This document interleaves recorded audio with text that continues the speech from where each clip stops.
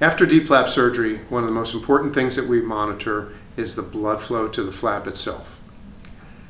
And of course, the nurses, our physician assistants, and the doctors are able to look at the color of the skin and assess it through clinical exam.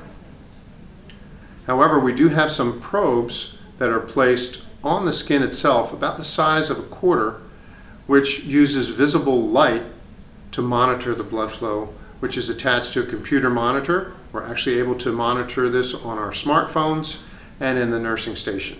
So if any problems are related to lack of blood flow or if it decreases, we're notified immediately